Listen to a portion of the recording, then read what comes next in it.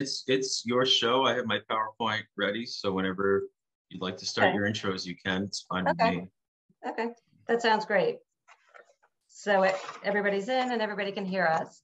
So hello, everybody. Thank you all for joining us tonight. I'm Nancy Rowe of the Ridgefield Historical Society, here with Barrett Jones from the Ridgefield Library, who's co-hosting the event.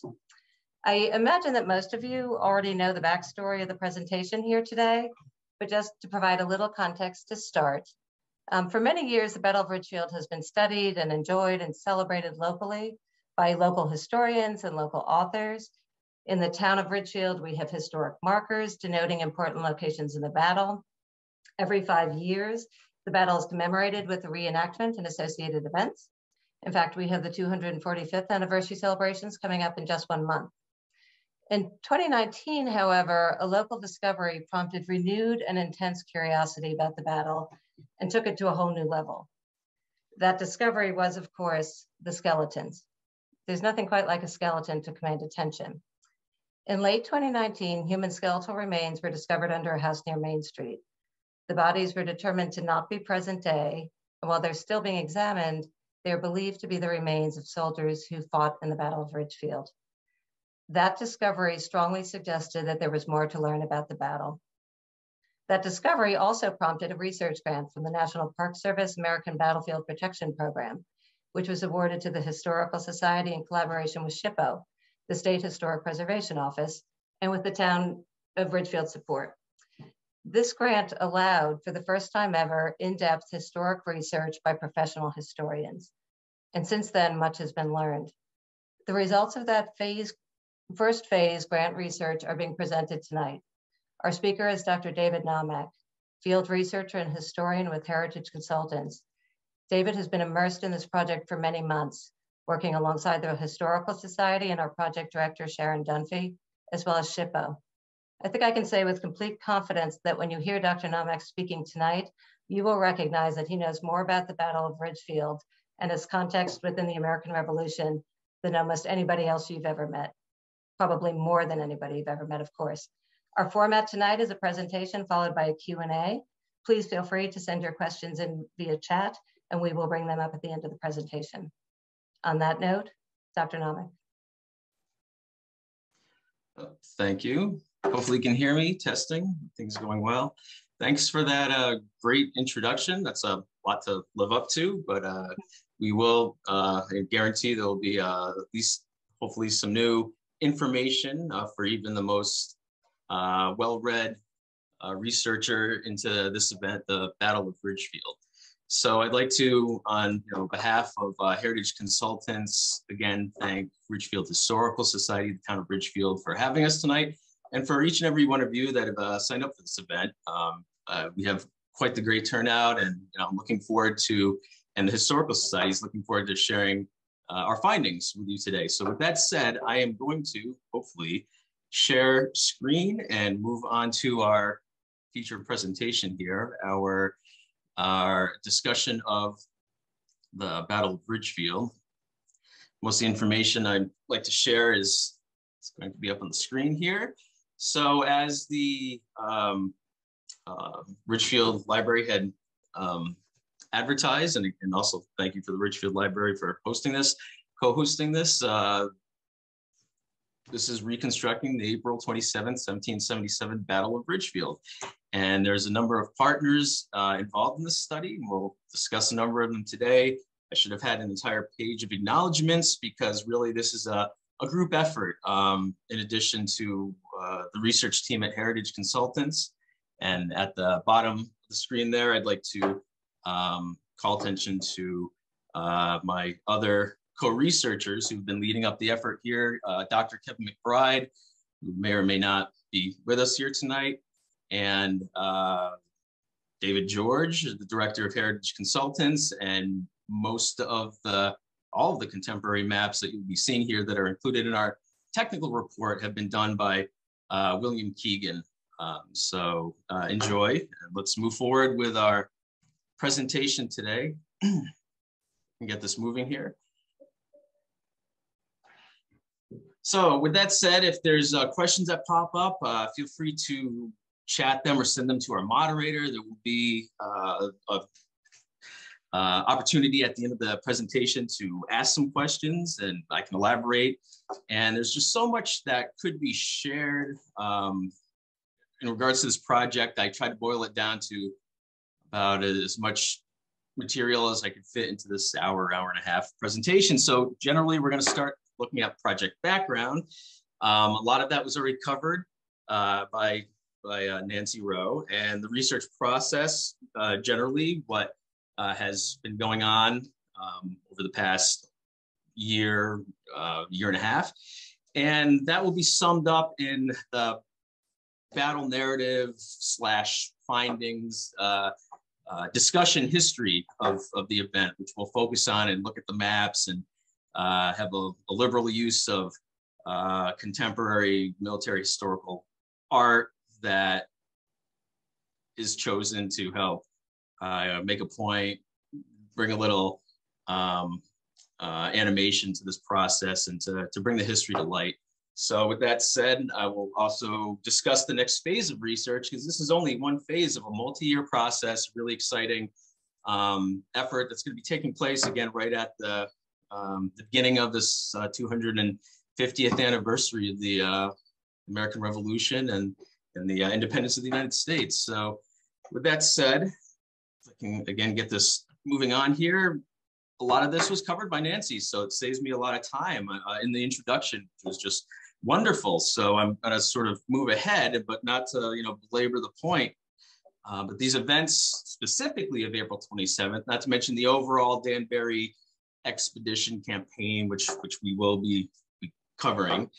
You can't really study one without the other. Has impacted local, state, national history in a number of ways. Nancy addressed a number of them, and has been memorialized, commemorated from there on out, from, again, historical markers to literature to engravings to art, onwards and so forth. There are also a number of rich local oral traditions, early town histories, veterans interviews, local interviews, artifacts, and an intact historical landscape that help provide tangible links to this important event in American history in the earliest days of the United States, and local history here in Connecticut. One of only a few land battles fought here in the state. We'll see a number of these monuments. We'll discuss commemorations. There are museums in Ridgefield between the Historical Society and the Keeler Tavern. And I can only imagine there'll be more sort of history and exhibits and products that come out of this project that one can look forward to in the future. Archaeological discoveries have been mentioned, and there have been more since. No, not more burials, but more artifacts that have been found related directly to the Battle of Ridgefield, thanks to the efforts of some local historians, detectorists, Ridgefield Historical Society members. And I will get into shortly this 2020 National Park Service grant that this is a product of, that we're enjoying here at the moment.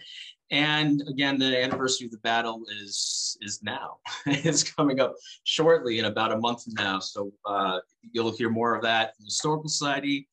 You'll hear more from myself, I'm sure, and other historians, and there'll just be a lot to enjoy for those of us that are interested in this important piece of American history.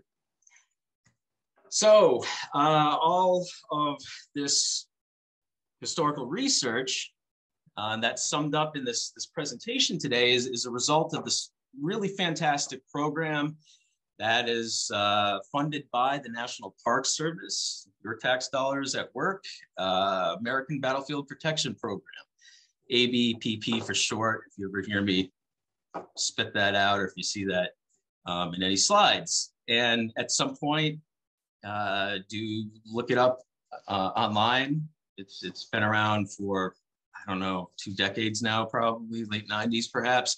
And originally was a program designed to broadly promote the preservation of significant battlefields on American soil.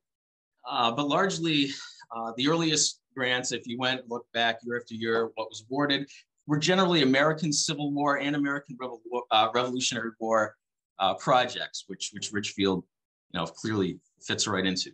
So it's also a priority, I should say, is given to battlefields or battlefield sites that are threatened by any number of development or events that could impact the battlefield. And it's also designed to protect battlefield sites and these associated sites that are critical to American history, but perhaps overlooked or haven't been perhaps investigated or commemorated to maybe a full extent in the past. Encourages protection, management, interpretation of these historical sites, raises awareness for the importance of preserving these sites for future generations. And it's a big part of it too, to raise the visibility of these important battlefields, in this case, Ridgefield, which again, in town and in the local area is very well known, but frankly, not so much in the rest of Connecticut. I'm talking to you today from the far reaches of Eastern Connecticut over here in Windham County. And, for many years, I was well aware of Fort Griswold, burning New London, but that's kind of, wasn't so much aware of what was happening over in Western Connecticut, right? So this hopefully will bridge that gap and spread the word throughout New England as well. And for Connecticut, there's been battlefield projects done since about 2007, if I recall. Dr. Kevin McBride had really, and the Mashantucket Pequot tribe, I should say, through the Mashantucket Pequot Museum and Research Center, had really spearheaded this battlefield conflict archaeology here in the Northeast, frankly, Connecticut for sure, New England, with Pequot War projects, Battle of Mystic Fort, investigating and identifying the first English military installation in Connecticut at Saybrook, down in Western Connecticut, for those of you out that way today, down in Southport, the last Battle of the Pequot War, again, was studied by Dr. McBride and myself as the chief historian and archaeologist in many cases. The burning of Essex in War of 1812, and also the Battle of Stonington Borough in the War of 1812 as well, have been recently investigated by Dr. McBride. And now we have finally bridging that gap, filling the gap, the Revolutionary War project, the Battle of Ridgefield. So here we are being funded by the National Park Service American Battlefield Protection Program. Fantastic program that's only increased in funding through Congress over the years, and seems to be supported by both sides of the aisle, surprisingly. And in any case, there's also 3 phases to the American Battlefield Protection Program grant. And phase 1 is what we have at Heritage Consultants and Ridgefield Historical Society have more or less completed at the moment. And this is the planning and consensus building phase of these grants, where you are, one conducts research, documentary research, artifact research, in an effort to, through the historical record and the landscape and oral traditions, identify prospective battlefield locations. I mean, it's pretty clear in Ridgefield, there's markers everywhere for a first, second, third engagement, yet there's cannonballs and artifacts strewn all up and down Ridgebury Road, New Salem Road. So there's clearly a lot of actions taking place outside of those 3 known engagements, right? So what else can be identified? What boundaries can ultimately be formed? But in this case, identifying prospective sites, determining if the landscape's intact or not, creating mapping, military terrain analysis, you see a lot of that tonight, and really importantly, obtaining at this early time permissions from landholders to conduct future archaeology, a battlefield survey on their property, because the Battle of Ridgefield, any of these battlefield sites, consist of dozens, most often hundreds of individual landholders, and also state and local stakeholders, right? So there's a lot of people you got to get on board, and Ridgefield Historical Society and the local community has done a great job at this early time of getting together a core group of permissions, and they're always looking for more. And you can reach out to Ridgefield if you find yourself along the battlefield route we're looking at today. Now, phase 2, which is what Ridgefield's going to be moving into, is the site identification, documentation, where you take this historical analysis that we are presenting today and ground truthing it, actually going to those prospective sites once landholder permission is secured, and doing generally metal detecting and subsurface testing, generally looking for metal objects, musket balls, cannonballs, equipment that can be used to create these boundaries of where actions occurred. The Park Service doesn't want every single artifact found, because therefore you don't have a battlefield landscape anymore to protect if you've just uncovered every artifact. So that one needs to find just enough to tell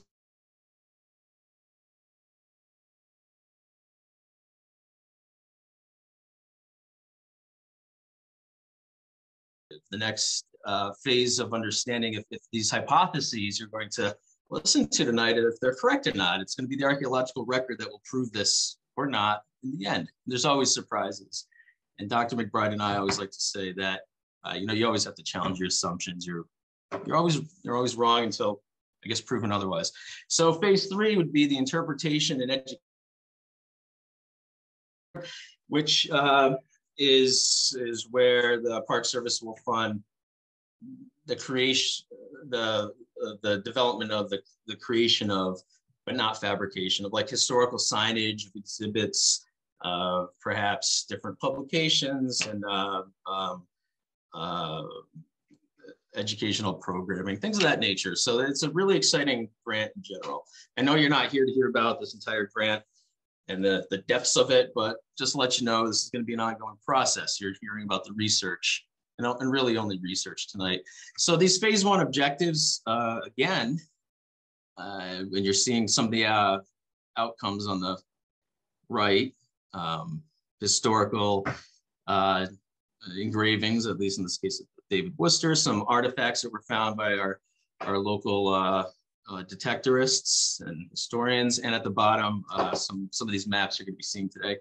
But identify materials that are there from the time of the battle, local, state, federal records, British accounts, newspapers are rich sources, and there's strong oral traditions in the area, interviews, veterans accounts that when looked at as a whole, really provide a lot of information on this event.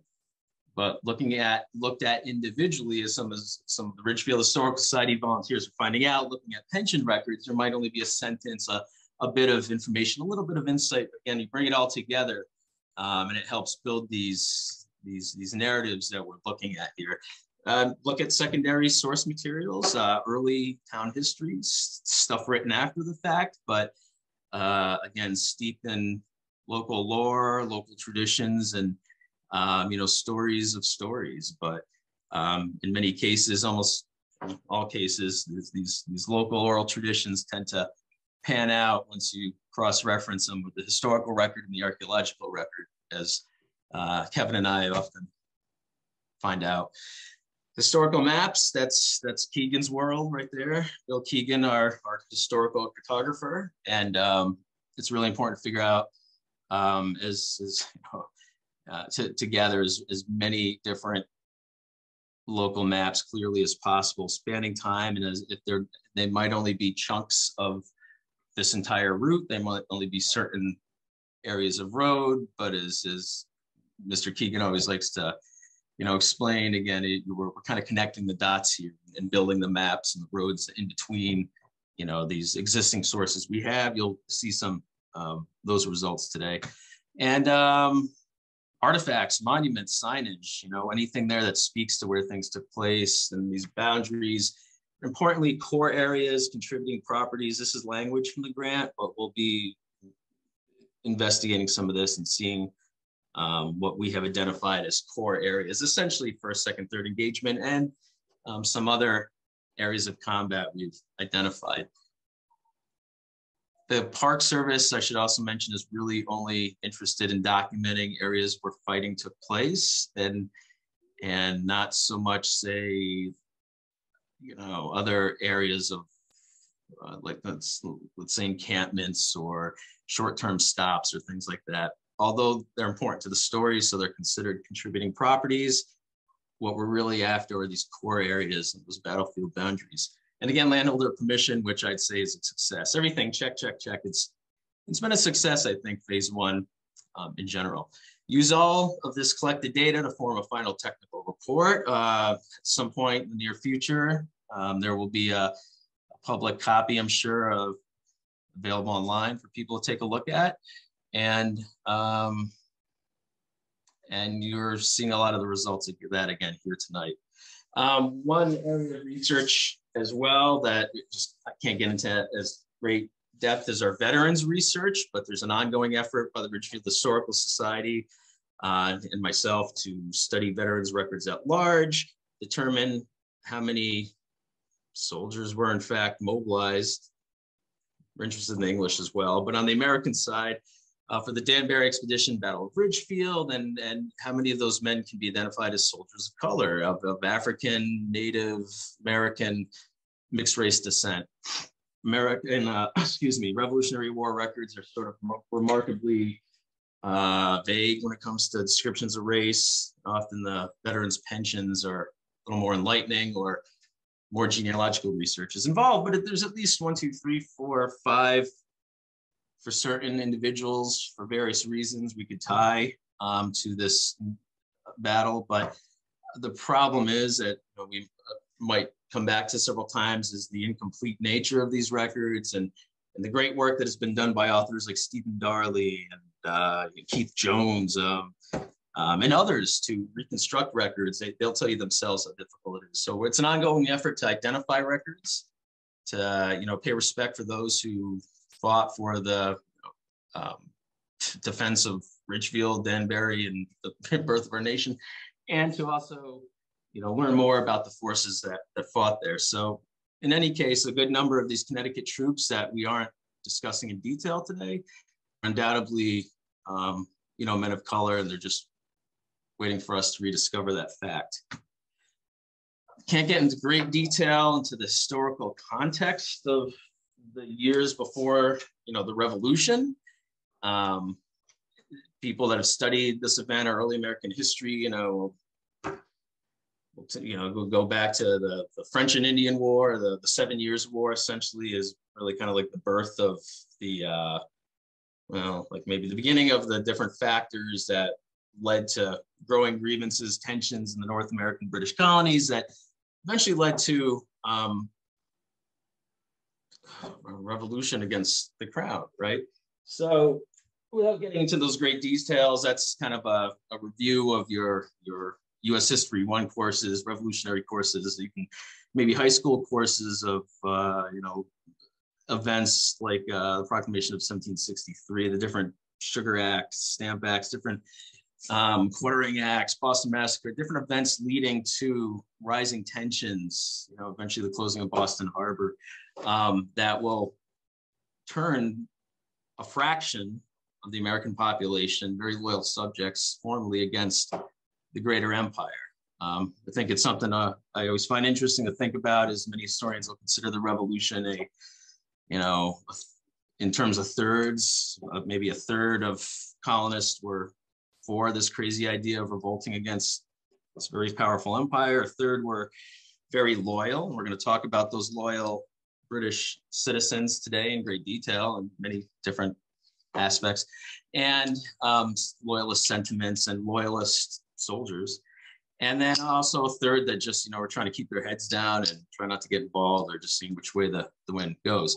The war begins more or less, as many of us know, in 1775. And generally, I guess you could say it goes relatively well for the Americans, between the Siege of Boston being successful ultimately in taking over Fort Ticonderoga, as the British didn't realize the hostilities have commenced, and gathering a bunch of ordnance that can be used around Boston. Battle of Bunker Hill, many are familiar with, the failed attempt at Quebec. But some of these early, I guess, arguably American victories, maybe gave a false sense of maybe a quick end to the war for those American colonists willing to revolt. But within that year, the Crown was able to mobilize and start sending more troops to the rebellious colonies. And in 1776, the war isn't going as well for the Americans, for sure. It's kind of an iffy time period. It's kind of amazing the revolution even was successful, but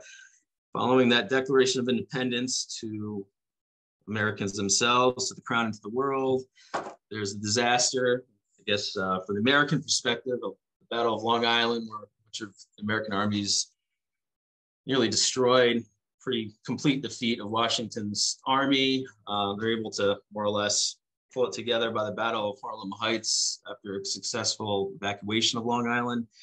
And luckily, one of those what ifs of history, just before Continental Army enlistments expire at the end of the year, Washington just sort of, well, has nothing else to lose, launches this attack at the Hessian, the German mercenary garrison at Trenton, and taking that garrison with little or no loss, great American victory, and others follow, which are much needed morale boosters for this American cause in its infancy.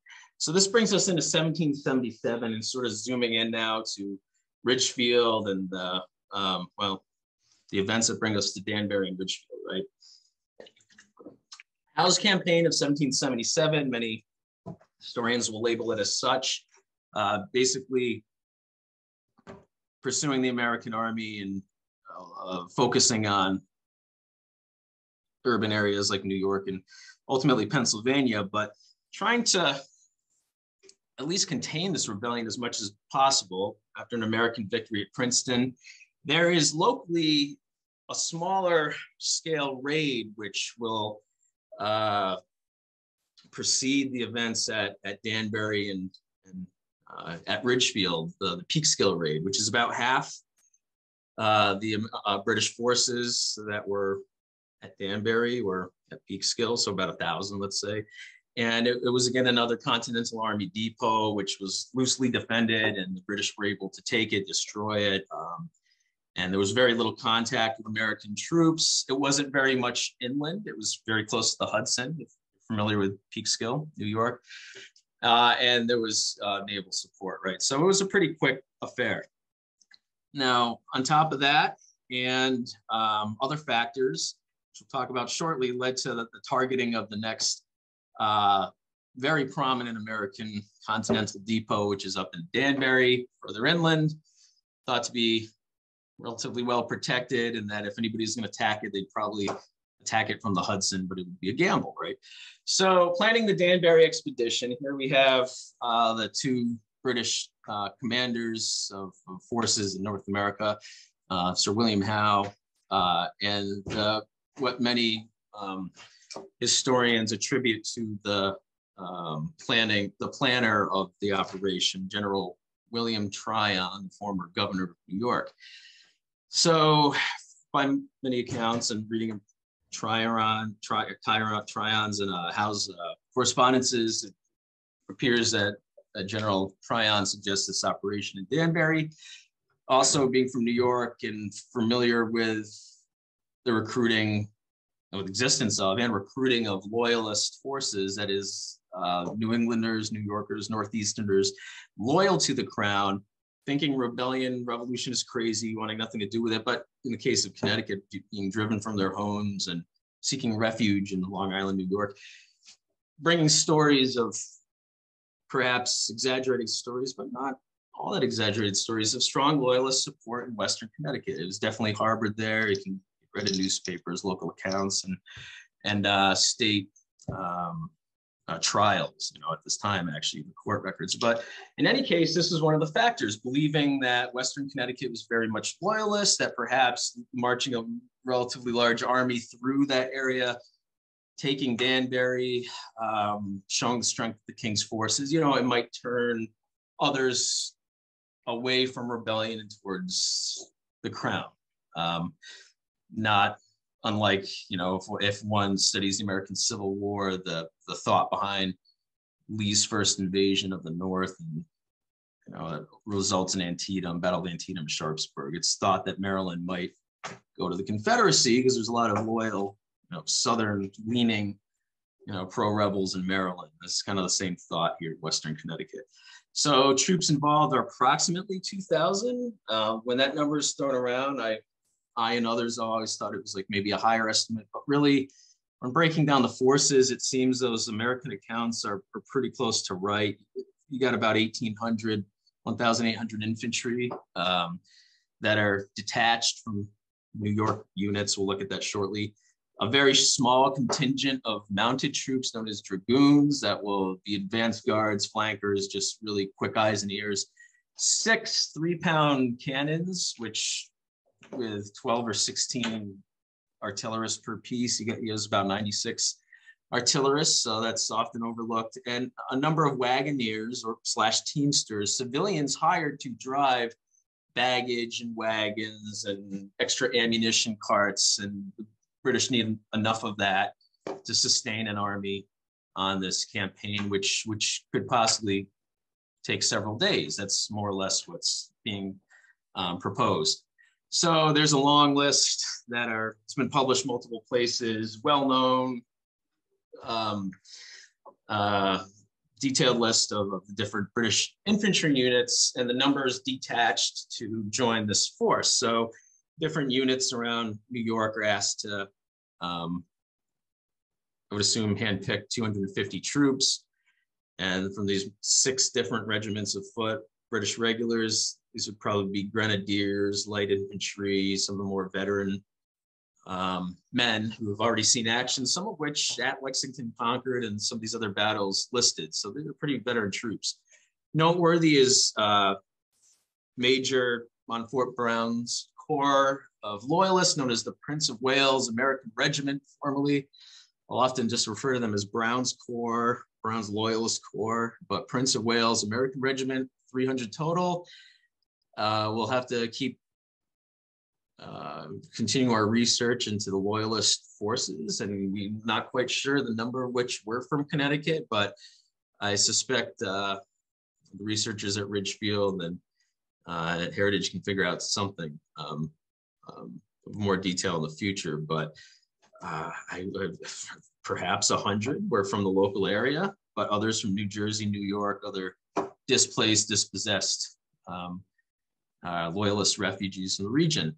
The 17th Light Dragoons, known as the 17th Lancers, probably 10, maybe upwards of 17 based on various accounts. And again, the Royal Artillery. Now, each of these British regiments in North America by 77, if I understand correctly, had 2 3-pound guns attached to them. They were often known as the battalion guns. So each one of these 6 regiments would have 2 cannons. And I suspect each one of these 6 guns is 1 gun detached from each one of those regiments. And they might be closely working with, say, the 15th Regiment. One of those six 3-pound guns was probably belongs to the 15th, another to the 23rd, another to the 4th, onwards, and so forth. More artillerists than I expected, at least 6 to work the gun, as little as 3 to work one of those small artillery pieces, about a 3-inch bore, very mobile, almost exclusively used during the American Revolution, not much after, perhaps a little bit before in the 7 Years' War. Highly mobile, easy to move around these rough New England roads, and a kind of a crew service weapon that took, between 3 and 6, the full contingent being 6, and reservists that are helping wheel around the guns, lug the guns, run ammunition. If somebody's wounded, they can take their place.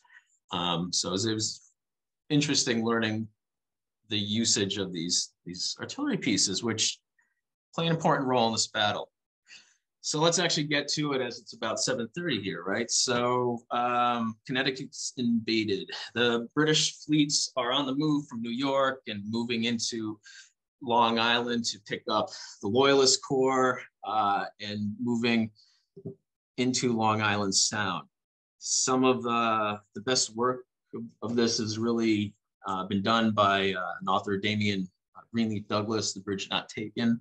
That should be one of those must-haves in your Battle of Ridgefield library, as well as Call to Arms by Stephen Darley. Some great work on this prequel to Ridgefield. And we're just kind of going to give an overview and move on to the main event, because again, our focus is on third day of this campaign.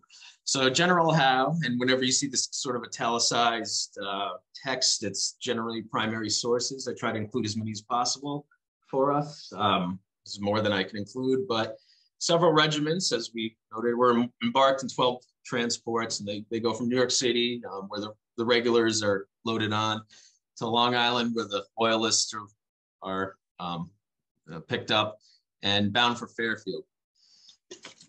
Interestingly, noted by all the major historians, but often overlooked, is the fact that Howe and Tryon had a great feint planned, a decoy plan to draw the attention up the Hudson, or the Americans up towards the Hudson once again. So as you see here, a diversion was thought fit to be made at the same time up the North River, 12 transports in which a small corps of troops are embarked. And they anchored off of Dobbs Ferry, again, close enough to threaten what's left of Peekskill or what's being actually refitted at Peekskill and other areas on the Hudson. So for many American commanders, especially continental commanders, the attention is on the Hudson. So with that diversion, the real threat, those other transports are going to Long Island, and then throughout the evening heading along Long Island Sound towards Connecticut.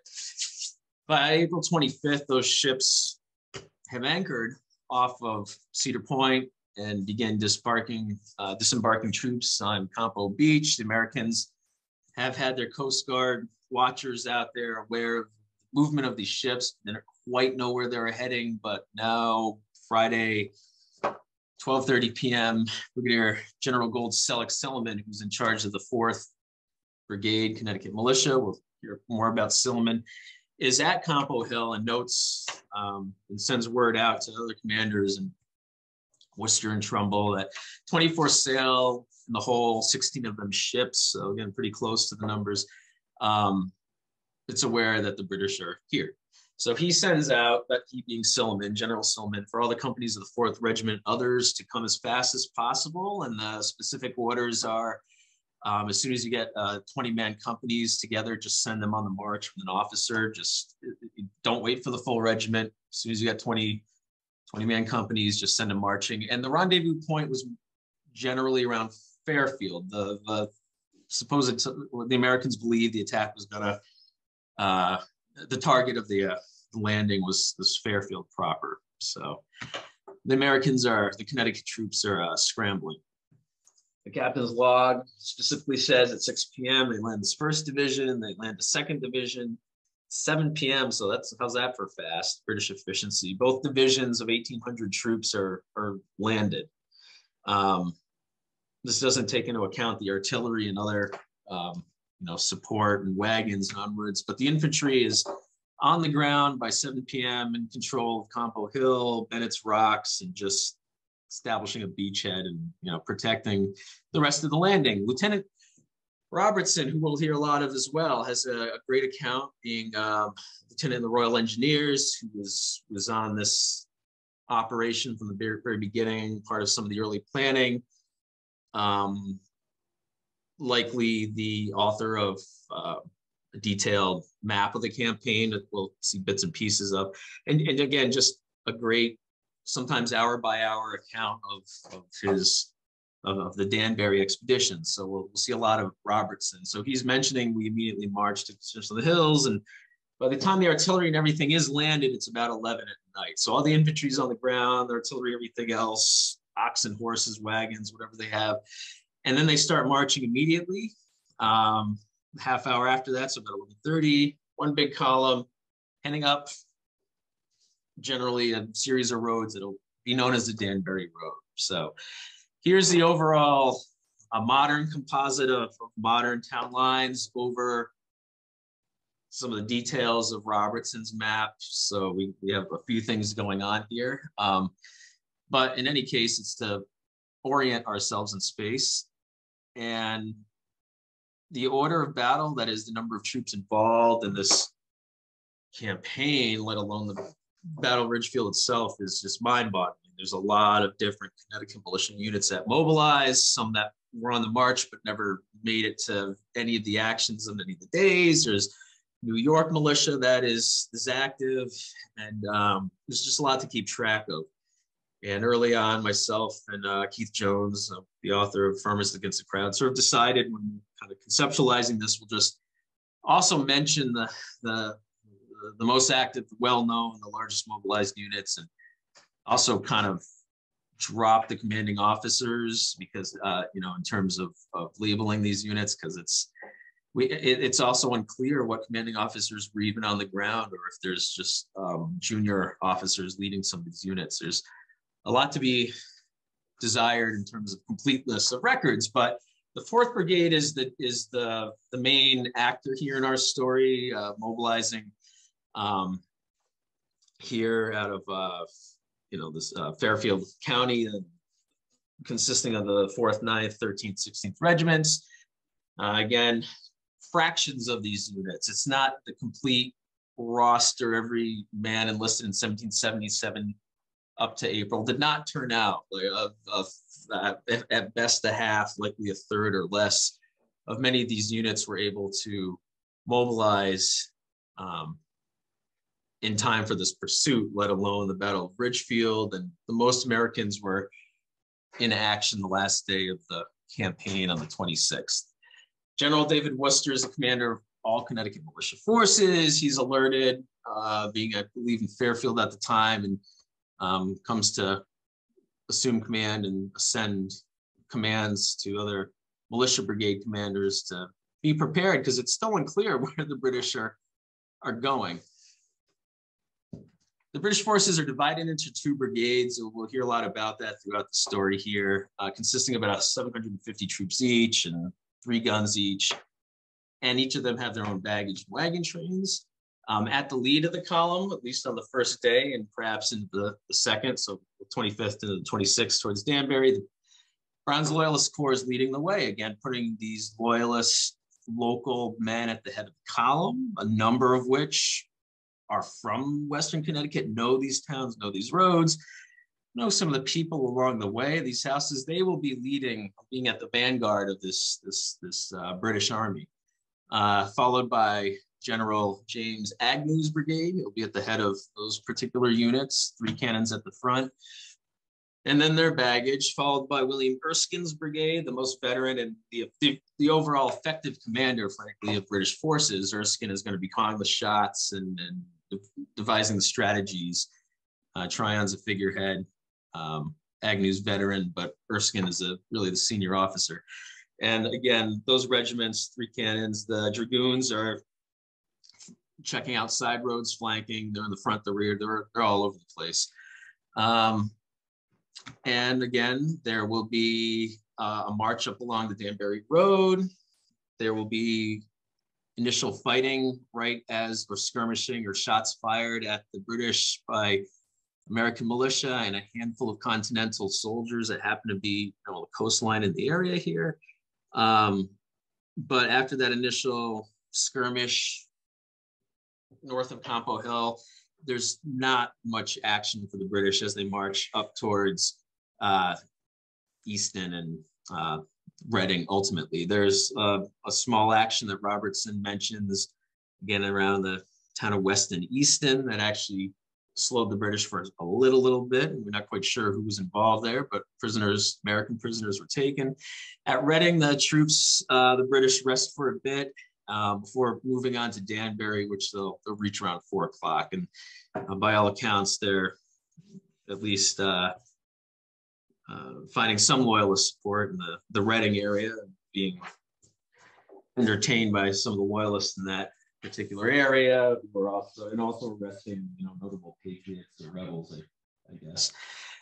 So with that said, the burning of Danbury, the Americans, just to back up real quick, find out, Silliman determines, again, there's Americans on horseback everywhere trying to keep an eye on the British, not get too close to be captured. But Silliman realizes that the British are in fact marching north to Danbury. Worcester also suspects that. Fairfield is not the target. So now the Americans that have been mobilizing around Fairfield begin to pursue the British marching north. and there's about a 7-mile head start the British have. So the Americans aren't going to be able to catch up. It's going to be a driving rain. It's going to be a pretty tough march. It's going to render most flintlock firearms useless from the weather. So I just mentioned that. Silliman is going to, with Worcester's approval as well, everyone's going to be marching as fast as possible up north. Around the town of Danbury, Continental General Benedict Arnold, who is in the region, catches up with the Connecticut forces and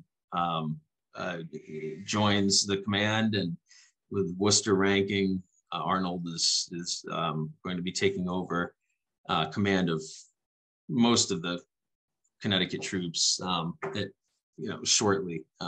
Silliman will be deferring to Arnold. Arnold's reputation is a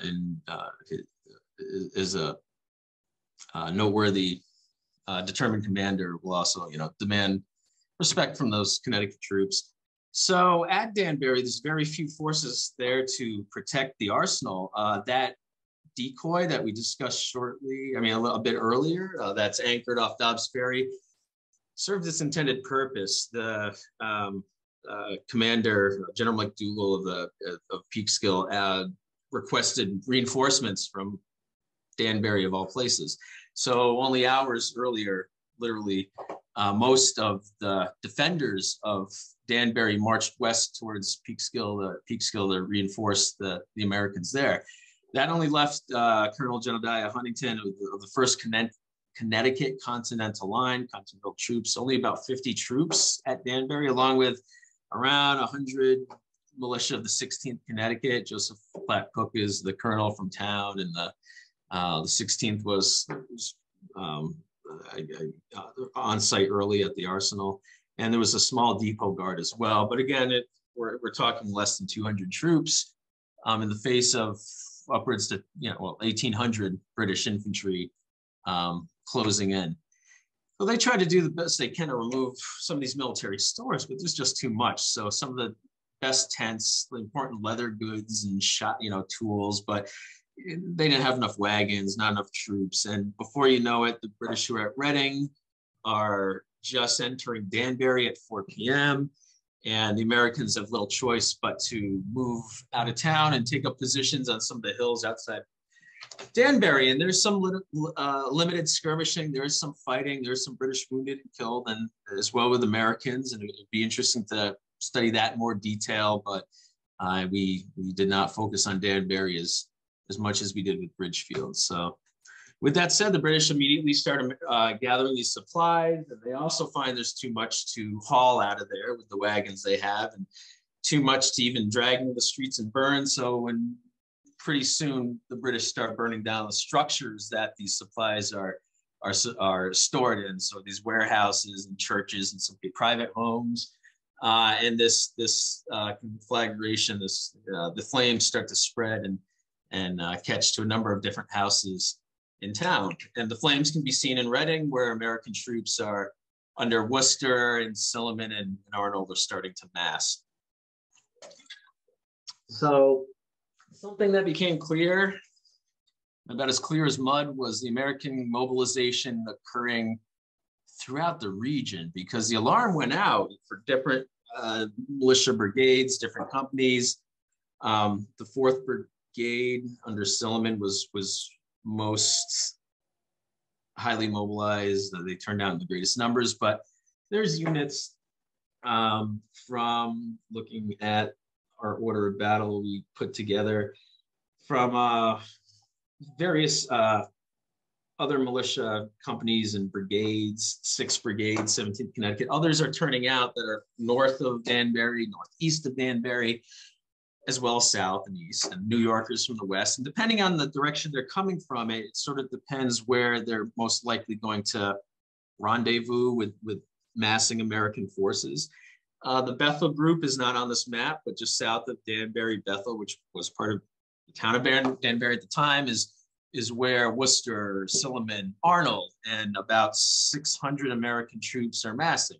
But there's also Cook's 16th Connecticut. Others from the 13th, based on various records, are also linking up with Cook. So there might be 150, or more, 200 Americans out on those hills. The others in the 17th Connecticut, as mentioned, are appearing. The 1st Connecticut is keeping an eye on things. And one of the little known kind of, unsung units of this whole Danbury expedition, especially the Battle of Ridgefield, are going to be the Westchester units. In this case, the 3rd Westchester New York Militia, maybe upwards to 60, maybe a little more or less, number of which are mounted themselves on horseback.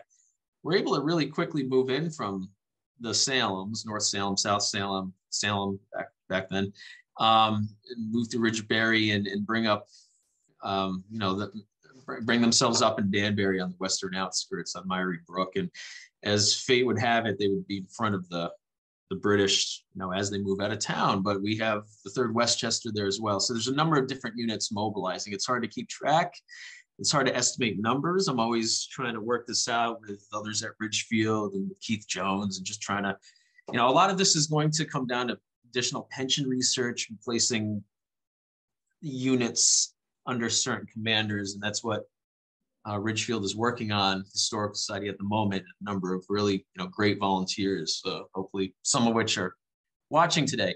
So Worcester believes there's basically 2 routes that, the British are going to choose from. There's going to be the same route they came from, heading back south the exact same way to Campo Beach. And so Americans are massing at Bethel just in case. They can react quickly if that is the case. Arnold and others as well also believe that maybe they're just going to march west and go completely west towards Peekskill, as McDougall fears, and link up with those ships down by Dobbs Ferry. So that decoy it's still working, and really it's a consideration Arnold specifically is thinking about. So there's 2 specific routes. Americans don't really know. There's a lot of eyes on the British around Danbury, as this graphic tries to demonstrate.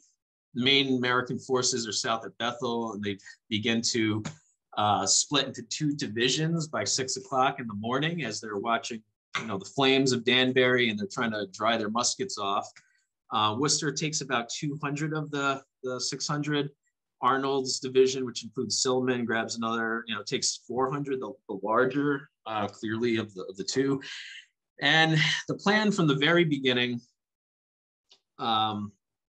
as evident from, speaking of volunteers, I hope they're watching, one of the Ridgefield Historical Society volunteers found a phenomenal, never published letter of Worcester, of all things, directing American commanders early on the 26th on his plans. It's not, it was up at auction. It's in a private paper collection now, but we have a transcription and a copy of the original. So thank you, Ridgefield Historical Society volunteers. And General Worcester essentially notes exactly what I'm laying out here, that there's 2 ways they're going to march.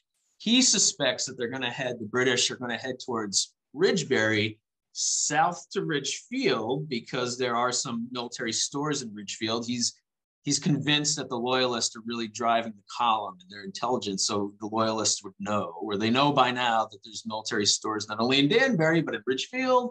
He also mentions Wilton, and he mentions another place, but he calls it. Basically, he anticipates where the British will in fact march. But at this point, nobody really knows, so they split up their divisions.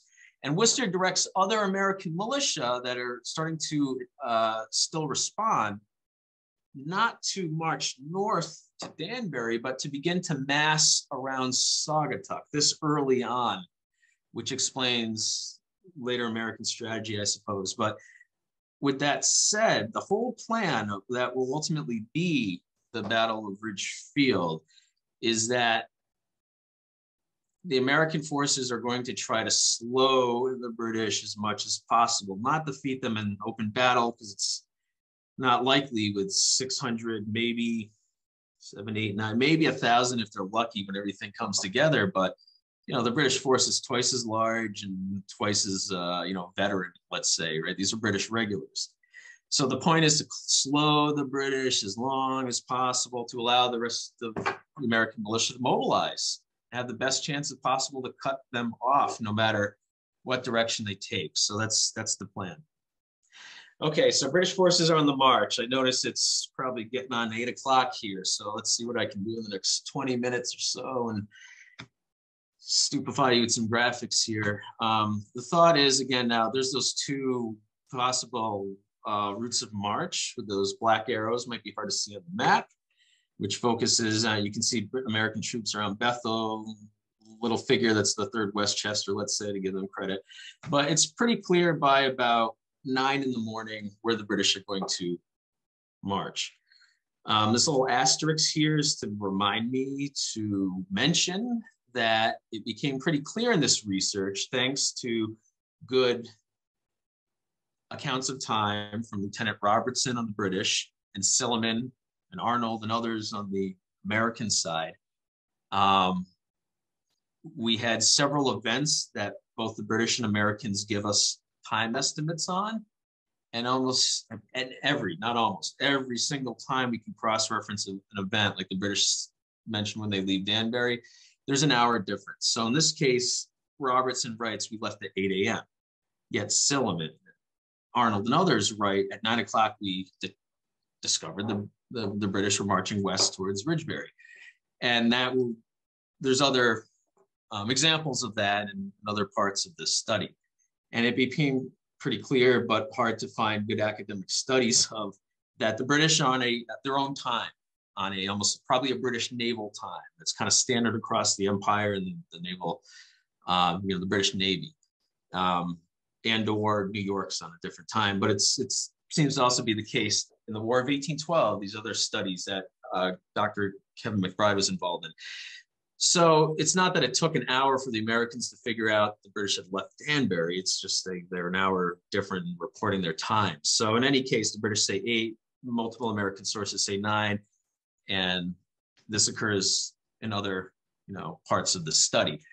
So I guess being American-centric and focusing on the Americans, the heroes of our story, I guess my opinion, 9 o'clock it is. So from Silliman's standpoint and Arnold's perspective, at 9 o'clock, the British marched west along Myrie Brook, and the road is still there today, pretty much unimpacted over the years. You can drive it and get a sense of the landscape, perhaps the general landscape of what it was like back around 1777.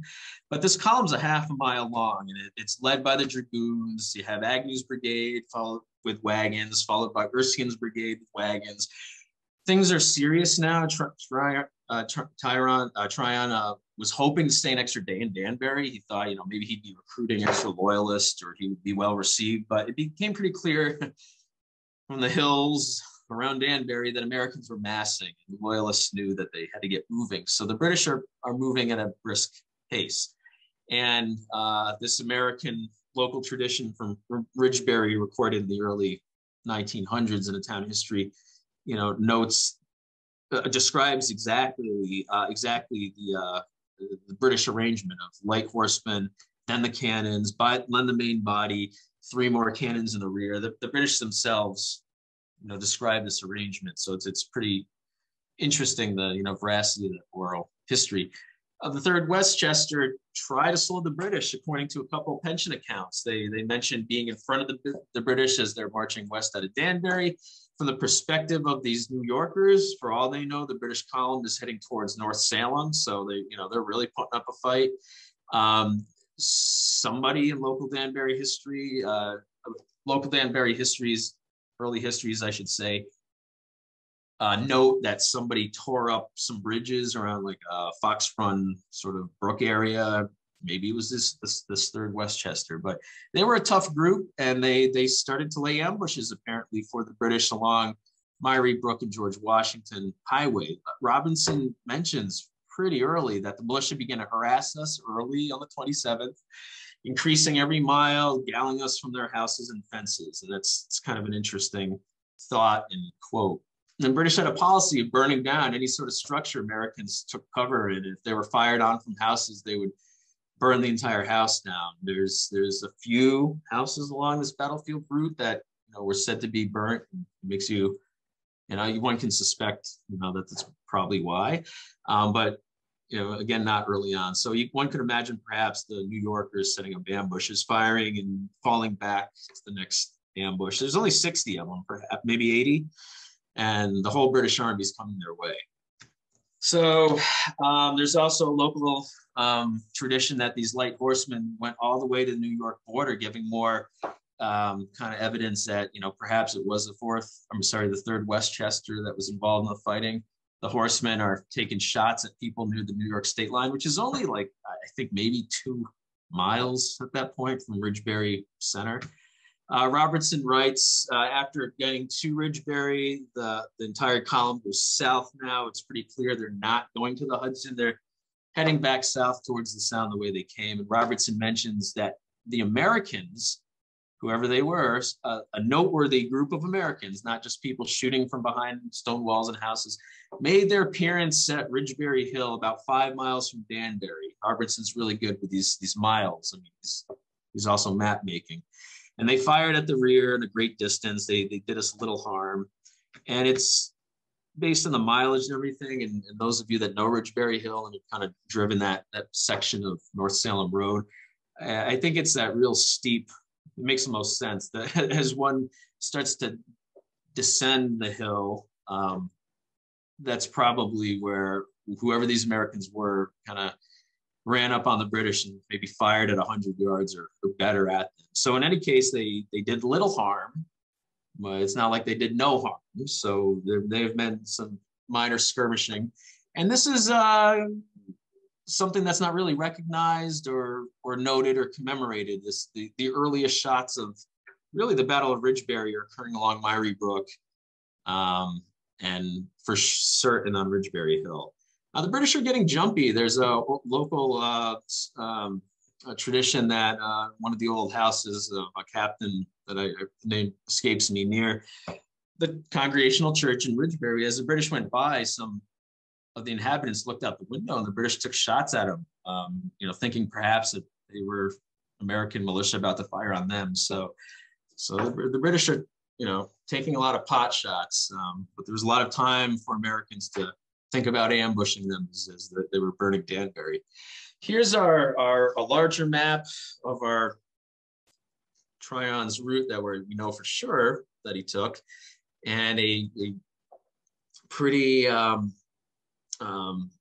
strong belief on Silliman's route from this common point at Bethel. And harder to reconstruct was Worcester's division, and you know, really no one has kind of tackled it. William Keegan and his wife Chris Keegan did a ton of work, and I should also say I lent a hand as well, trying to figure out exactly what this overland route is, and kind of what you're looking at in the 1770s landscape is 3 major roads of how you would get towards greater Danbury from the New York border. There's kind of always what was described as a lower route, a mid route, and the upper route. The upper route was more or less this George Washington Highway, Myrie Brook. This lower route was a series of roads that were known as the Danbury Road, as you know, coming from the south. And Worcester's middle route is today a series of, I guess you'd call them like back roads and some discontinued roads through some, I believe, state forests. And we included a real detailed kind of like road by road route in the end of the report. Too much to describe here, but difficult to reconstruct. So around 9 o'clock, Americans also, or at this point I should have actually said around 10 o'clock. So around 9 o'clock, the Americans know the British leave Danbury. Around 10 o'clock, they know for sure they're heading south. So immediately, efforts are made to mobilize the troops, parade the men, and start marching along these routes to intercept the British and to start slowing them. About this time at 10 a.m., when word gets out which direction they're taking, reinforcements haphazardly show up. The 6th Massachusetts Continentals, 140 troops under Lieutenant Colonel Calvin Smith appear. They were en route to Peekskill. Again, the decoy was drawing troops from all over. They realized the real alarm was Danbury. They fell in, but showed up with no ammunition. According to the Connecticut Current, soon after arrived 2,000 cartridges from Peekskill. Now that everybody understood where the immediate threat was. So presumably these cartridges are passed out to the Continentals, the 1st Connecticut, the 6th Mass. But the question mark is, and that could have been done rapidly. I mean, is this happening before Worcester and Sullivan march out? So the question we always have is, once they're resupplied, do any of these Continental troops fall in with seemingly Worcester's brigade, who's only, they only have 200 troops compared to Arnold with 400, or do they remain in Danbury to put out the fires and to, who knows, to salvage what they can? It's just a huge mystery. Pension work's been done on the 6th Mass and then also Massachusetts and their regimental history, and there's no indication. There is some, suggestive materials in the pension records that some 1st Connecticut troops were with Worcester during the battle. So at this point, we're going to be wishy-washy and say some or elements of these Continental units likely fell in with Worcester. And there's newspaper evidence to that effect that Worcester was in control of the militia and Continental. So there were some Continental units with him. It could have been a handful of the units that mobilized early, or the men that mobilized early the day before. Who knows? But by 11 o'clock, again, news reaches the Americans, the fact that the British really are going south. So the divisions, begin their pursuit.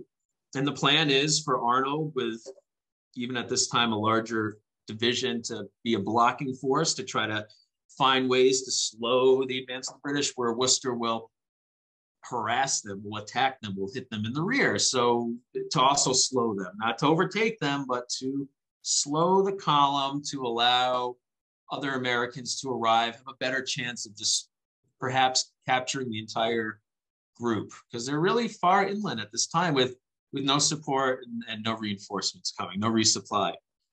So in any case, Worcester's division might be up to about 400 men at this time, picking up some from Danbury, at least the other Connecticut militia, Cook and others. It's still all speculation. As the American forces are moving, and as it's a little after 8, I should really get moving here, Tryon's army rests notably near Memonasco Lake on North Salem Road. Am I there? Yes. And again, local tradition, that nothing in the British records themselves, but many different accounts from locals in this area of Ridgefield state that the British were butchering up cattle, at least, that they had taken from local farms and had been driving with them. There were sheep as well, so maybe they were butchering them as well. I don't know how long it takes to butcher a cow and barbecue the meat and onwards and so forth, but we estimate like an hour and a half. Maybe that's quick, but the British also realize like time is of the essence right now. Yeah, you got to feed their troops, but Americans are mobilizing. Some British troops, and it's speculative, but I tend to agree with Keith Jones, probably loyalists. They know the area, men from Brown's Corps, maybe with a local grievance against the gristmill owner, Keeler, but they find this mill or direct troops to this mill a little from the campsite. They possibly march by it on the way. There's still debate of which road was taken, but in any case, because you can see another road to the right of this red line. But in any case, the British target Keeler's mill. They find flour, Indian corn, other grain, flour, and just destroy the whole mill. And again, not where fighting took place, but a notable event where evidence of which are probably there archaeologically. So this would be a contributing property, which we're, as well as this campsite. There's no fight at this point in time. There's no combat here at this resting point, but the Ridgefield Historical Society would very much, want to survey this area. The Park Service would like to know, is there evidence of this encampment or the destruction of Keeler's mill? And as they rested, Worcester's divisions on the march on that overland route that we looked at earlier, only a few miles away. Arnold's divisions on the march towards Ridgefield Village, and they're en route, and they'll be getting there shortly around 1 o'clock or so. So there's a lot of moving parts here. So here we are now, finally, into the most, the beginning of what many agree is the beginning of the Battle of Ridgefield proper. But again, I'd argue it has begun the minute the British marched out of Danbury. So the real first large engagement between American and British forces, as marked by State of Connecticut marker at the intersection of Barlow Mountain Road and North Salem Road, is what's known as the first engagement. And this is where the British now have begun to move out again. And the column is, again, a half-mile long. And we already talked about the arrangement. And the British, the 1st Brigade and then 2nd Brigade mostly are on the march. They have passed Barlow Mountain Road as the Americans are coming en route. And there's no indication that the Americans strategically held off to attack the rear of this moving British column. Maybe this was exactly the plan, but in any case, American troops that were en route come along Barlow Mountain Road, maybe somewhere along the plains or where the school is today down there, Scotland, the school is it, start to ascend the hill towards North Salem Road, probably deploy from their column into a battle line and overrun the rear of Erskine's brigade.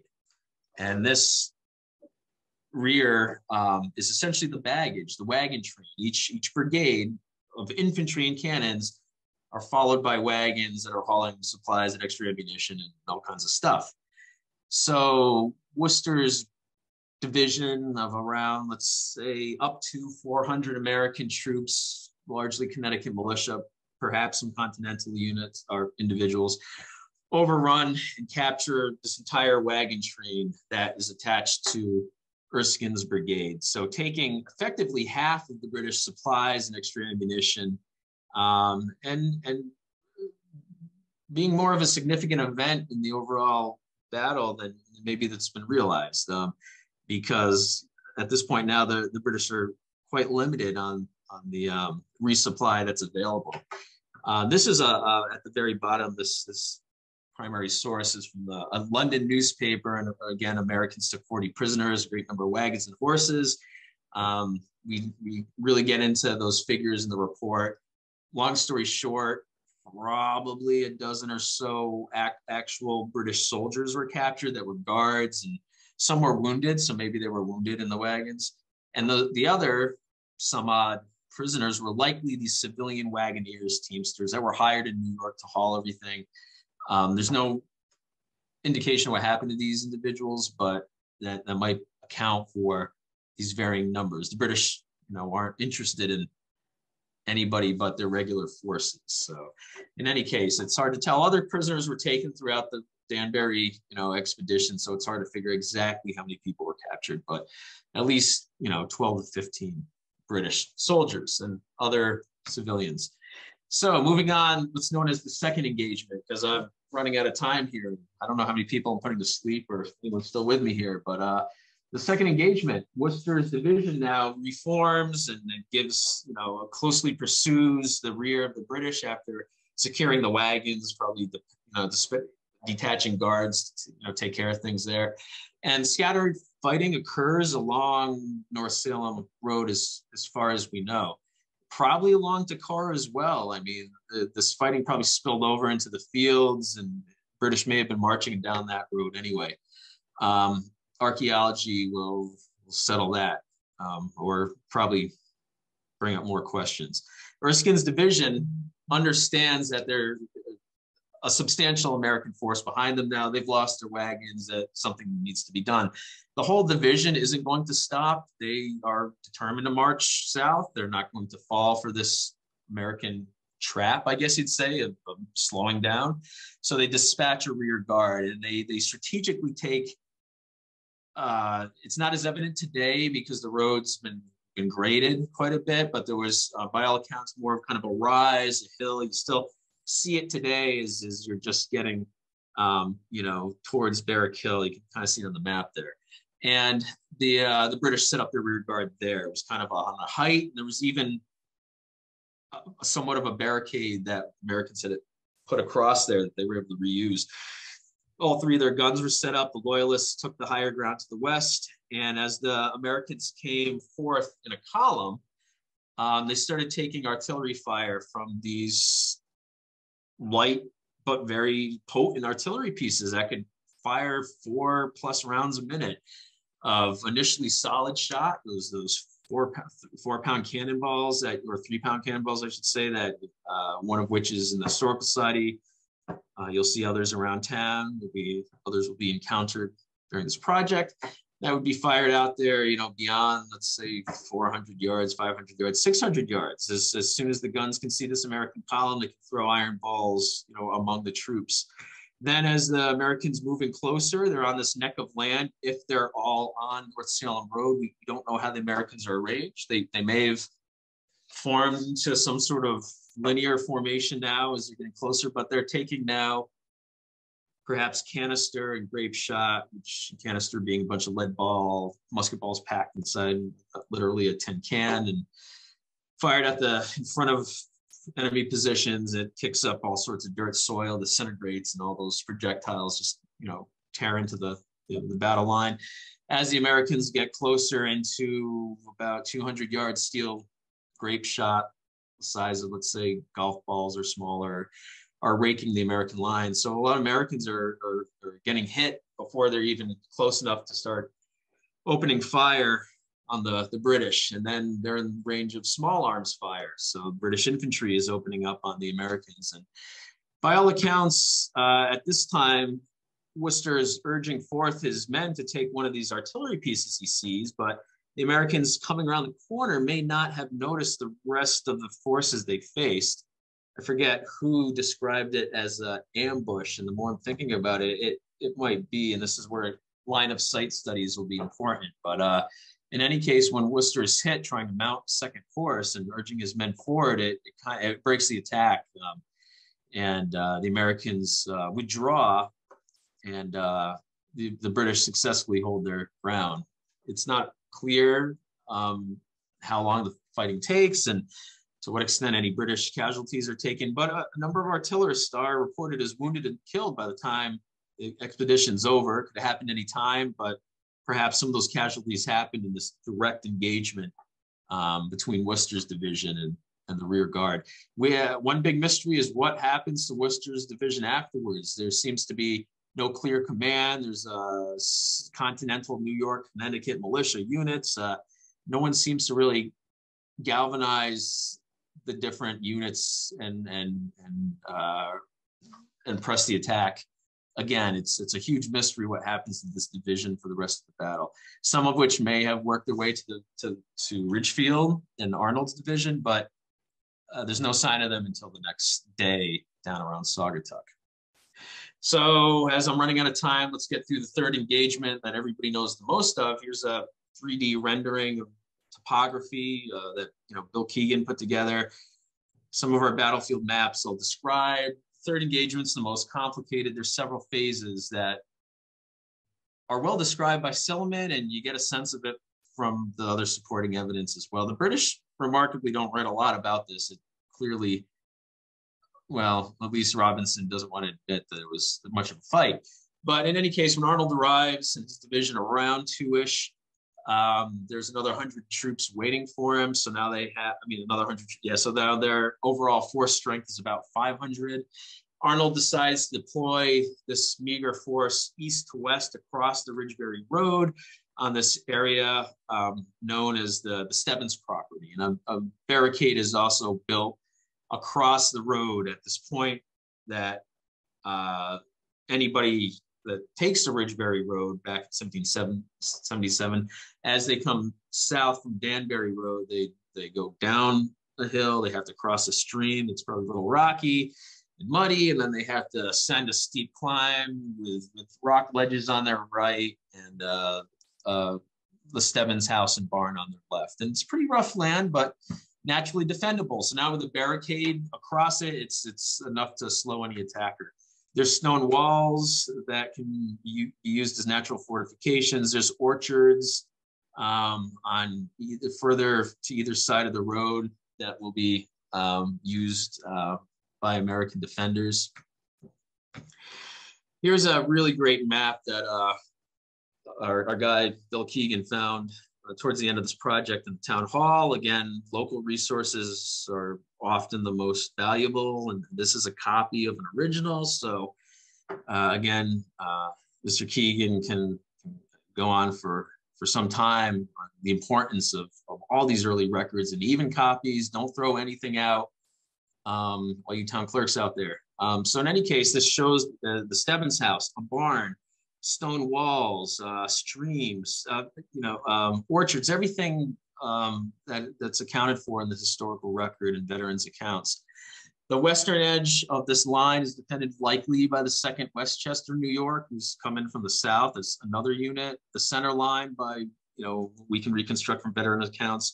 It's held by the 4th Connecticut, the few Continental units, probably the Ridgefield local militia and others. These are just the most prominent units we're listing. That eastern flank is held by the 9th Connecticut. I'm seeing I'm running out of time, so I'll just kind of get through here. The 2nd Connecticut, New York, and 9th Connecticut deployed skirmishers in advance of their line, which is kind of very much a common tactic, and slow down the attackers and give advance warning that they're appearing. And we have some really great accounts from two defenders from the 9th Connecticut skirmishers. They call themselves the flank guards. Private Bell were posted north of the Stebbins house, where the road goes to Danbury. Were posted to take the British in the flank as they came down Ridgebury Road. We were behind the fence, 8 to 10 rods north of the Stebbins barn. So, I mean, it doesn't get more detailed than that. As the British start marching into Ridgefield Village and the intersection of Danbury Road, these skirmishers behind the rail fence unload their muskets into the advance guard. The British return fire. It's enough of a sharp fight that another veteran mentions. I was on the flank guards, 5 out of 25 of us. So basically the company were killed in this fight, essentially. They fall back to their main position, most likely to the east on Grove Street. So the Battle of Ridgefield has begun. And it's broken down to 3 phases. I'll get through this because I'm really running out of time. I'd like to take some questions and talk about other stuff.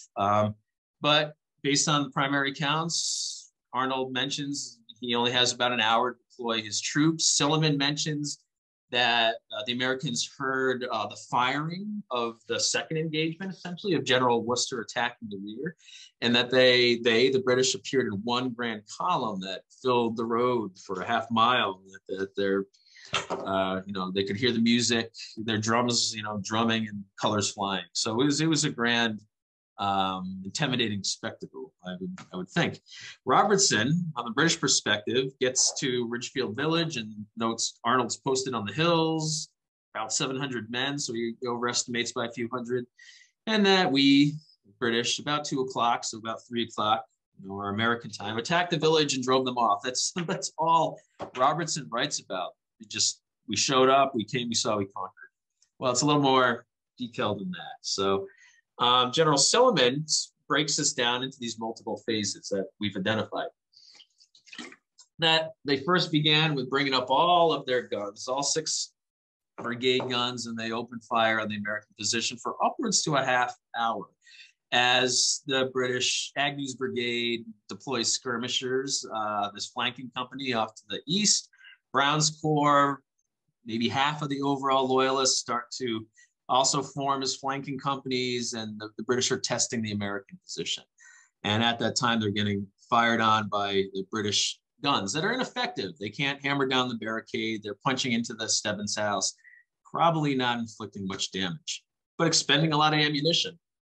At this point now, again, Silliman says the cannonade is 6 field pieces, and this doesn't answer their purpose, so they send large flanking companies and warmly received by our outposts for a while. So that, again, is the fighting taking place on Grove Street with Agnew's Brigade's flanking company is pushing the 9th Connecticut, who has a very strong position. The 9th Connecticut is on elevated ground in an orchard that's surrounded by stone walls. And those of you familiar with town, Grove Street's, where that office complex is, it's a still a formidable, steep position. And the 9th Connecticut were easily able, I assume, because they held the entire time, they were able to hold, let's say, off the British regulars pushing the eastern flank. On the west, the 2nd New York also apparently successfully pushes back the flankers from Brown's Corps. More than likely, the British are just kind of probing, so they're not really throwing everything they have. And once they engage, they skirmish and fall back to figure out what to do next.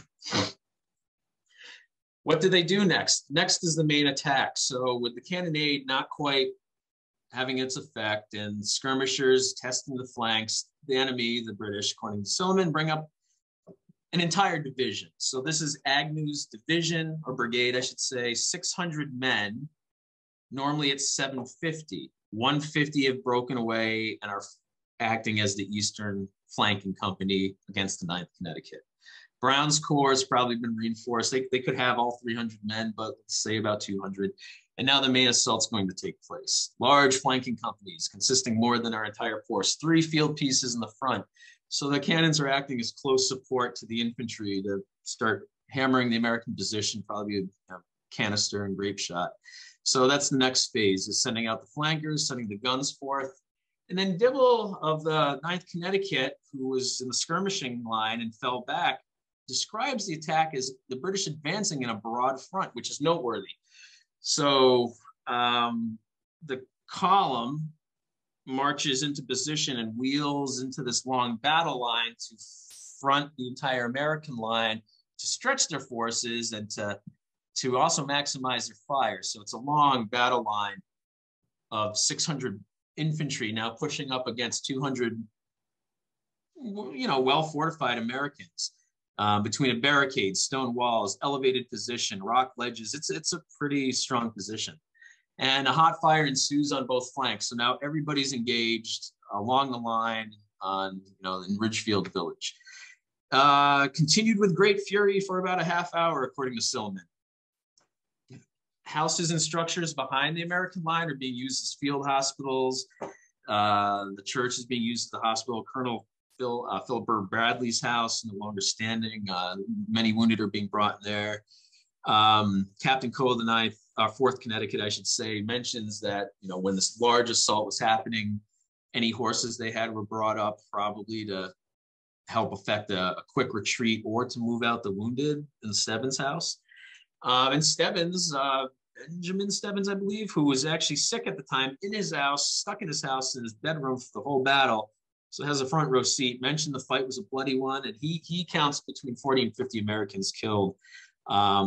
His house being used as the field hospital, and the dead were buried behind his house. The third engagement, final phase, really the turning point of the battle is when the American line breaks. It occurs based on several accounts on the western flank. Abraham Gilbert, whose house was built upon the ledges, heard a lot of local history. He might be a veteran as well. Mentions that beyond and north of the rocks where his house is was an old orchard under cover of which the British advanced and outflanked Arnold. We believe, again, it was Brown's Corps for a number of reasons. So the Loyalists are able to push back the 2nd New York, and at least a platoon of which scale those ledges that are lightly defended or not defended by the Americans. And according to numerous sources, one of the most famous events of the battle, here from the Connecticut Journal, General Arnold had his horse shot out from him. This entire platoon took aim at the general, fired. His horse was hit like a dozen times, but Arnold survived. Arnold was pinned by his horse, and here's a period engraving that was popular in England of all places, showing Arnold sort of pinned by his horse, getting up and shooting his attacker that's coming to finish him off. And Arnold retreats at that point, as does much of that west center line. The Americans now have British on their west flanks, on top of the ledges. They've turned the 2nd New York. They're able to start firing down along the American line, and the 4th Connecticut, already pressed by a British bayonet charge, falls back probably in multiple directions, but south, definitely southeast. General Gould, who's the colonel of the 4th Connecticut, is killed in action around the Apple Grove, a clearing of the grove. There's even a description of some of the rocky terrain he was killed near. It might still exist today, and he's trying to rally those troops that are falling back. At this point, and I wish I had the quote up there, the 9th Connecticut is still holding, but I think it's Dibble mentions that once the main American line folds, the 9th Connecticut falls back too. So now the British are in control of the Stebbins property, and there's a general retreat. I wouldn't call it like a frantic run for your lives kind of retreat, but at least the 9th Connecticut's falling back in good order, and there's most American troops are rallying in town. So I know I'm almost about out of time here, and we're almost at the end of the story in any case. Here's some new information that, it's always been suspected based on artifacts, cannonballs that are dug out of town, embedded in structures, but we're calling these the additional engagements. I mean, somebody else can label what they want to call them in the future, and who knows how many engagements are taking place. But as Americans fall back, they appear to fall back along Main Street, along High Ridge to the west, and along East Ridge to the east. Multiple directions. There's probably small pockets of Americans fighting. Agnew's brigade, Brown's corps, they're exhausted. They expended most of their ammunition. So now Erskine's brigade likely takes the lead soon after to try to clear town. There's interesting random accounts here and there of wounded British soldiers found here, and skirmishes there, and cannonballs, found in these houses, during renovations. I thought this account was interesting of a veteran, Levi Bradley, his descendant, stating that Arnold's men are scattered. His grandfather and some others run to a barn. The British turn the field pieces and make the clapboards fly, from probably his grandfather's actual words. They got out and ran for an apple tree. Somebody's hiding behind the tree and either gets pushed out of the way or steps out of the way, gets hit by one of the cannonballs. It just describes a pretty frantic, ongoing fight. Who knows where it's happening? One only has to go to the Keeler Tavern to see a cannonball still embedded in one of these structures where the Americans likely made a stand on the southern end of town, where you see one of those blue boxes. Once the British, and at least 3 regiments are deployed with 3 guns, probably one regiment, 1 gun on each main street. Americans are just pushed back. I mean, they just are spent. There's no, commander really in charge. There's small unit actions probably. But this is the most that Robinson writes about, which is interesting on the British side. Like he barely talks about barricade, but he gets into about the village. After being in the village a little while, the Americans are in the village a little while, the rebels again drew together, came up on a rising ground above the village. Here's the block of Americans down at the south, west corner. And Erskine's division now makes a disposition to surround them, but by different companies not advancing at the same time, they only drove them off. So that's really probably the last formal action of the Battle of Ridgefield, is this occurrence on the hills towards the south end of town. We'll learn more, in the future, clearly through archaeology. Hey, David, we're bumping up against our end time here. I'm sorry to interrupt. I'm just going to end it then right now. I'm sorry. Yeah, because I have a few questions that people have asked. I've been saving. Let me start my video here. I've been saving some questions that came up during your talk. And, I wanted to make sure that we get to those before everybody has to leave. And, if anybody's got to go, please, thank you very much. There were questions early on if this would be, the recording would be posted later. And yes, this is being recorded and it will be posted on the Ridgefield Historical website. That was fascinating, David. I appreciate it. I'm sorry to butt in, but one thing, just a couple of quick questions came in. The question was it common for the British troops to march overnight? Was it common for them to, I think basically people are asking, like, was it common for them to move so quickly? As far as I know, I'm not familiar with every aspect of the revolution, like not unless it was, a really desperate situation. I'm sure some accounts happened in the South. It was noted several times that the British were marching with haste. They knew that time was of the essence, especially after they lost their wagons and a lot of their supplies, and saw what they were up against. They only moved faster. But by the time the Americans somewhat slowed them enough that they were forced to camp overnight at the southern end of Ridgefield. So yes, part of the American strategy worked, but not as fully as Worcester would have hoped. Well, another question, and actually one of the attendees posted a website, but I wanted to hear from you. The attendee wanted to hear from you about the pension records. I think people would be interested to know, is that something like I could or anyone can access the pension records that you've researched? Yeah, it's just a lot of information about pension records and researching them online. It's done often for genealogy, for joining Sons and Daughters of the American Revolution, and for projects like this. Yes, where Ridgefield is using a website known as Fold3, which does have a subscription, but you can access those federal records there. Otherwise, I don't know what it's like with COVID still, but any National Archives satellite, like up in Massachusetts, you could go to as well. I'm sure there's several ways to access them, but they're increasingly common and very rich. Yes, our attendee, I'm sorry I missed the name of the person who posted, mentioned Fold3. That's a subscription service, I guess, but still good to know, and we can follow up on that.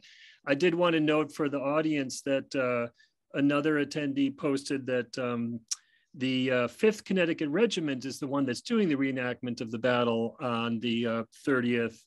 And their website is 5cr.org. So just wanted to put that URL out there. Another attendee had asked if this battle took place while the British were trying to split the colonies in two. I don't know if that attendee is still on, but that's the question. I don't know whether you can speak to that. I think it's just about maybe about like, where in the war did this happen? I know you covered that briefly, but maybe you just want to. Yeah, and like just a couple seconds is the beginning of that strategy that is attempted at accumulates in the Battle of Saratoga. That might be what the attendees thinking of. It's in this case, not so much. The thought really is to at least knock out some continental supplies and gain some sort of additional loyalist support. Who knows what that form would take, but this actually sort of backfired. I think after that, the British column marching through and the damage they caused and the local sentiments that were raised pro-American, it just, if anything, made it harder to be a loyalist in the region, I guess, after this event. The British also learned they shouldn't march so deep into rebel territory unsupported, and this shows up in multiple correspondences throughout the war to the very end towards Yorktown. It's I think it was their only attempt, right? Another poster, and this is the beauty of local historians and crowdsourcing facts, I think, because a poster, another attendee mentioned that the lake, and they said Narraneka. No, I don't, Lake Narraneka. Did we mean Lake Narraneka? Was dammed in 1937. And so the current shape of the lake is different than probably what was there perhaps back in the day. So that's just a fact. And I love the fact that people are posting that sort of thing to make note of, Dave, or just wanted to put that out there. Let's see, that's it for the questions from the group. Is there any other? Oh, let's see. We have a couple of QAs, a couple of questions here. Let's see. Oh, I think that's about it for us right now, David. So Nancy, did you want to say any last words about the upcoming events? Oh, thank you. And what we'll do is everybody who's attended tonight will send an email tomorrow and just sort of let you know, because in a month there's the 245th anniversary. We have David and the state historian, the state archaeologist, and several other people coming into town. There's a lot going on, so we'll send that to you tomorrow. But nothing more to say tonight. Thank you.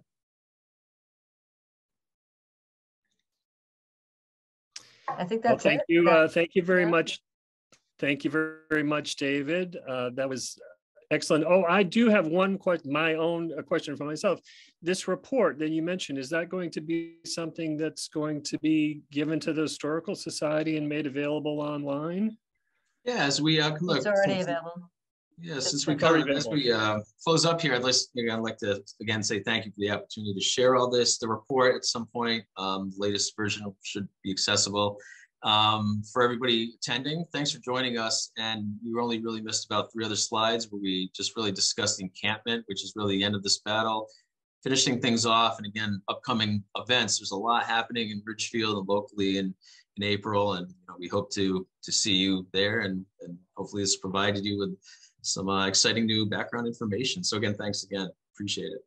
And David, you're just before you go, you're going to be demonstrating some battlefield archaeology.